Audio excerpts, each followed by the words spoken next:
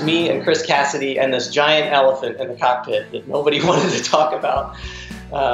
And it was a little awkward, but I was like, I'm not asking the question, I'm going to make him say it. Currently living here in Houston, I am a research pilot here at the Johnson Space Center. I serve as an instructor for the astronaut corps, so I've been here for about 5 years, and then we also fly several other airplanes where we conduct airborne science missions.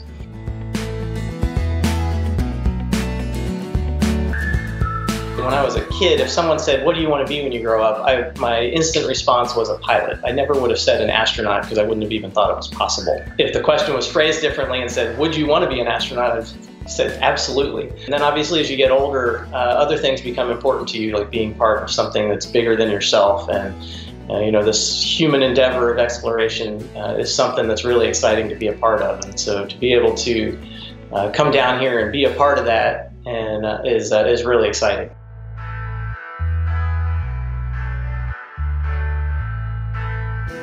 I was already scheduled to fly with one of our other instructor pilots. It was supposed to be a practice check ride for him. And he looks at his phone and he says, oh, I got to take this call.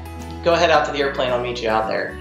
And so I walk out the door, I get out to the airplane, and Chris Cassidy is already strapped into the back seat, the chief of the astronaut office. And he says, hey, Ray's not going to make it, we're already filed, hop in, let's go. So I keep telling people it was me and Chris Cassidy and this giant elephant in the cockpit that nobody wanted to talk about. And it wasn't until after we landed and we got out of the airplane, BK was there, obviously Chris was there with me. BK said, hey, I got a job offer for you.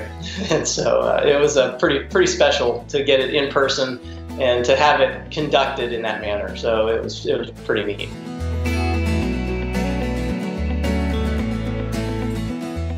When I was 2, I loved airplanes, and so I just wanted to be a pilot, and so that kind of steered me down that path. When it came time to go to college, I said I need to pick a major that's going to hold my interest for 4 years, and that was aerospace engineering because I loved airplanes.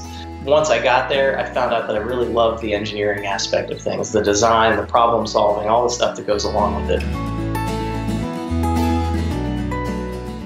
I would tell myself to worry a little less about what other kids thought about you and just focus on your own priorities, and then everything else will fall out of that in terms of earning other people's respect and that kind of thing. And it helps you develop into who you are.